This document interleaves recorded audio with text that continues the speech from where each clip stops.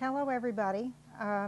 This is Ann Rice. It's September 18th, 2012, and I'm making this short video to answer the most frequently asked questions that I get by email and that also appear on my Facebook page. I thought I would make this and answer all those questions, and I will post this frequently on the Facebook page, and also it can be found on my website via link and on my YouTube site. The most frequently asked question I get is, where can a person get a list of all my books in reading order or in publishing order? Well, there are three basic places. You can go to my website, annrice.com. You can go to the Wikipedia article on Ann Rice, which is pretty accurate right now, and you'll find an entire list there. And you can also go to my Facebook page, and in the introductory material, there is a complete list of all my books. The reading order is really the publishing order. There is no other order but that one. And if you have the latest book that I've written, which is The Wolf Gift, you'll also find a complete list of all my books in publishing order. Inside that book in italics, every published book that I've ever published has a complete list of all my other works in the front in italics, and it's always in publishing order. So those are the standard places where you can get that information. Any series that I ever wrote was meant to be read in publishing order, in the order in which I published it.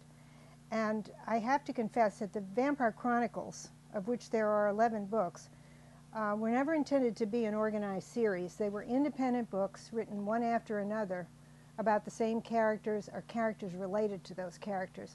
So you're never going to find that to be a very coherent series. The Witching Hour books, of which I wrote basically three, The Witching Hour, Lasher, and Taltos, were more of a continuous series, and they really make the best sense when they're read all together. But again, the real reading order is actually the writing order or the publishing order. Okay, the second question I get asked a lot, this is by people coming to my Facebook page. They say, I'm not seeing your posts in my news feed. And what can I do about that?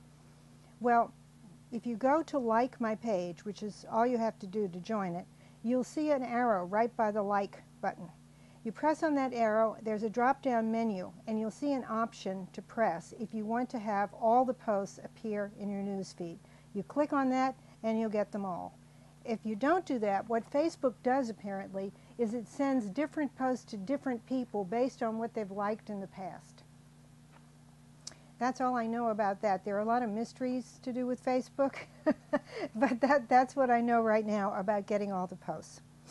Now, the question I'm asked, the next question that I'm asked all the time is, what about movies of your works? Will we have any more movies with the Vampire Chronicles? Will we have any more movies with the Mayfair Witches? Will there be any movie based on this vampire or that vampire? Well, let me explain. First of all, I want movies to be made based on everything I've ever written. I have always wanted that. I have never been shy about it. I have very good agents, and we work on this all the time. If there haven't been movies made with a particular character or based on a particular book, it's not because of me. It's because we haven't been approached by people who want to make that particular movie and have the means to do it. But believe me, the phones are there, the agents are there. Everybody in the industry knows how to reach those agents, and we are always open for options, for suggestions. Now, at the present moment, Imagine Entertainment, the Brian Grazer, Ron Howard company, has the option on The Tale of the Body Thief, which is the fourth book in the Vampire Chronicles, and they are working on developing that. As long as one of the Vampire Chronicles is under option, nothing can happen with the others. Hollywood studios, producers, companies just won't buy one of a series and let you sell all the others to other competing companies. They tie up the series when they develop one book. And of course, what everybody hopes and dreams of is that the movie based on The Tale of the Body Thief will be a great success, and we will have offers to go on and make every single book in the Vampire Chronicles into a film. And I would like nothing more than that. Believe me, I'm not the one holding up movies. It's a matter of getting bankable people, credible people, to come forward and to make offers to us that we can accept, and we then work with them to see that a movie is made. Another question I'm asked in conjunction with this is why I let them change my work when it's made into a movie. I don't really have the power to stop anybody from doing that, and really almost no author does. Even if you're strong enough and popular enough to get consultation rights in a movie contract, movie companies inevitably will go on and do to the movie what they want done. They'll consult with you, all right. They'll listen to you. You can plead for your character, you can plead for the ambience, you can plead for the moral compass, you can plead for anything you want, but basically they're going to make the movie that they want to make. And there really isn't a whole lot that any author can do to stop a production or to force them, say, to cast a particular person in a role or to make a change in the script that you find offensive. The strongest thing you can do is be friends with these people, talk to them, keep the communication lines open.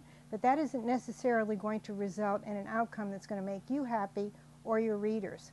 Believe me, there have been times when I objected very, very much to things that were done in film, but I just didn't get anywhere with the people making the film. A very frequently asked question is why I let people make the Queen of the Damned film. Again, the answer is I had no control over it. Warner Brothers owned the rights at that time. They had the right to make a movie based on the Queen of the Damned.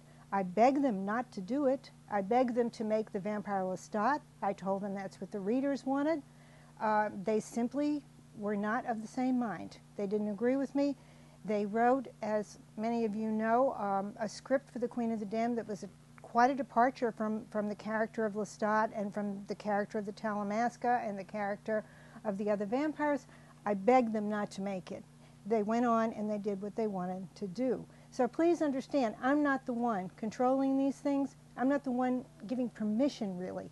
People come, they sit down with us, they license the rights to develop a movie.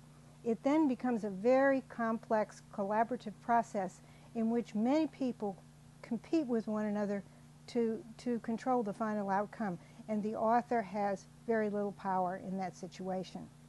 Nowadays, I think producers are much more sensitive to what the fans want and what the readers want. In the last 10 years, we've seen a number of examples where fans and readers have really exerted themselves to approve of a movie, particularly the comic book movies that are being made. And I think producers now know that they really should pay some attention to the readers. And that's about the greatest power we all have to influence them, is to remind them that the many, many, many readers of a book that really want the movie to be faithful to it. And we're getting more influence in that regard. We're getting more than we had, say, 10 years ago, 20 years ago, 30 years ago. But still, you know, to be fair to them, when people are going to spend $50 to $100 million on something, they aren't going to let the author have sole control over it.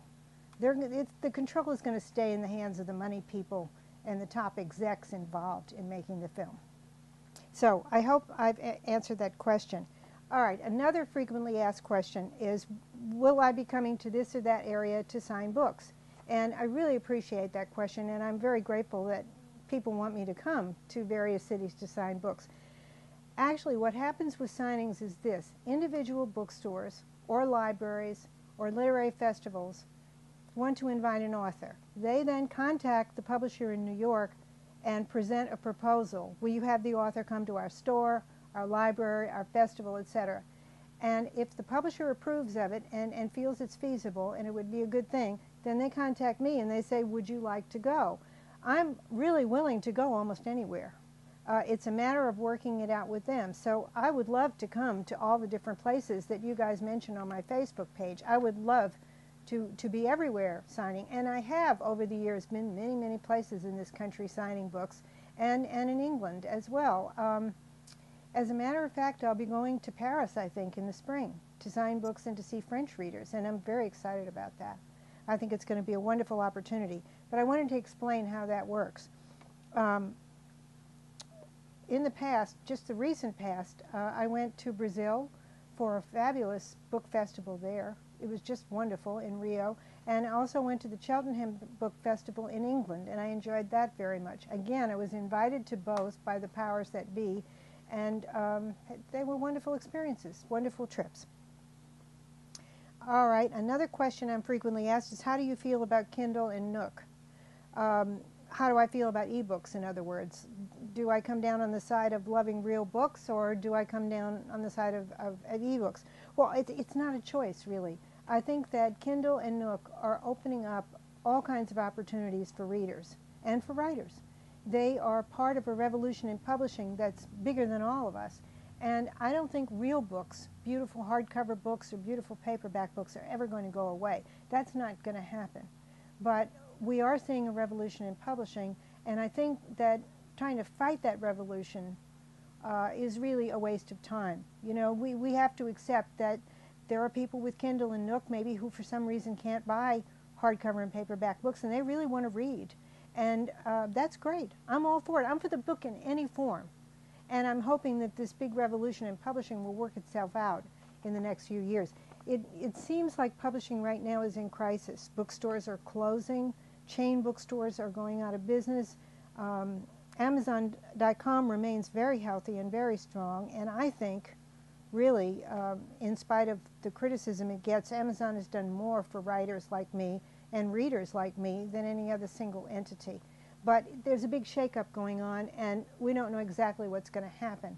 We're seeing things like the espresso book machine, which can produce a book on demand. You can go into a library or a store where they have the espresso book machine, and you can say, I want a printed copy of a book from 1850. There's a digital file of that book that you can access. Will you print out the book for me? And they can do that within something like 20 minutes on the espresso coffee machine. They can print you out a paper book with cardboard covers, and it's bound, and you'll get it and have it in your hand. Well, that is a wonderful thing for those of us who love to read old and out-of-print books and books in the public domain that you can't find anymore in a bookstore. And that is a way that self-published writers can see their work in hardcovers. And things like that are going to change the whole business.